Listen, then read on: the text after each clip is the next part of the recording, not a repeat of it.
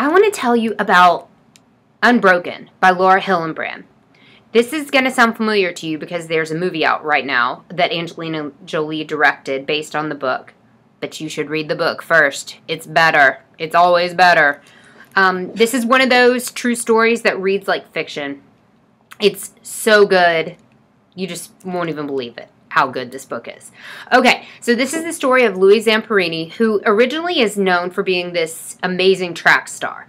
He is this kind of a juvenile delinquent whose older brother takes him under his wing and pushes him on the track, and he goes on to set every record in their small town in Torrance, California. He gets a full ride to University of Southern California to run. In 1936, he tries out and makes the U.S. Olympic team, track team, and he goes to Berlin, and he ends up running the 5,000. So he comes in 8th place in the 5,000, but his last lap was 56 seconds. Does that mean anything to you guys? I mean, that is super fast. It got the attention of Adolf Hitler, who was sitting in the stands, who invited him up to shake his hand and to introduce himself. And Louis goes and, climbs a flagpole and steals Hitler's flag. He's this really mischievous guy. You just like him. So Louis goes back to California. He ends up enlisting in the Army in 1941. He's deployed into the Pacific. He's on an island there. And the amazing part about this story is you learn a lot about U.S. history that maybe you're not familiar with. Like how many planes were lemons during that time and how many people just went down that weren't even involved in the battles. So he and 10 other crewmen are on one of these planes out searching for other survivors, and their plane goes down into the Pacific. There's enemy gunmen around. They're on a raft. 3 of the 11 have survived, and I want to read just an excerpt so you can see the kind of intense writing that Hillenbrand brings out.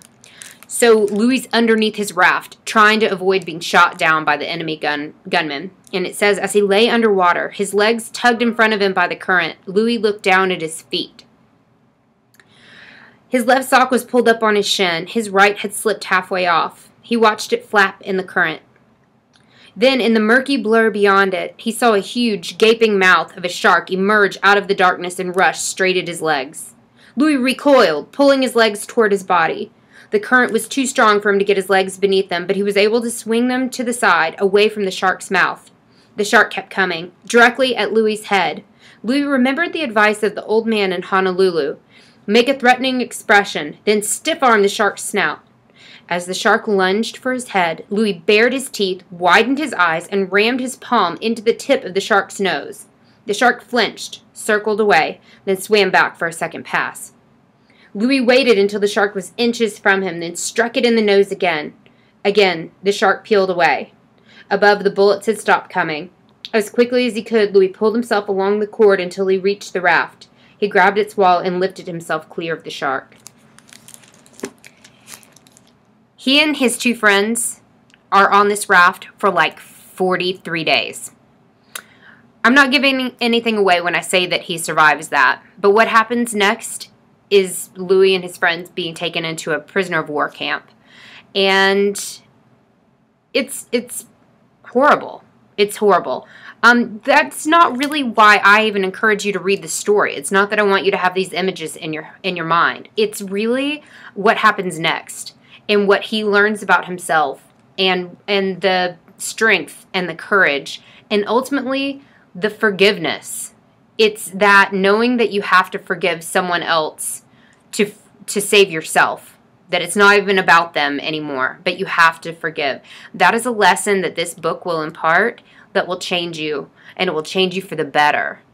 And everyone should read Unbroken so that they're changed in this way.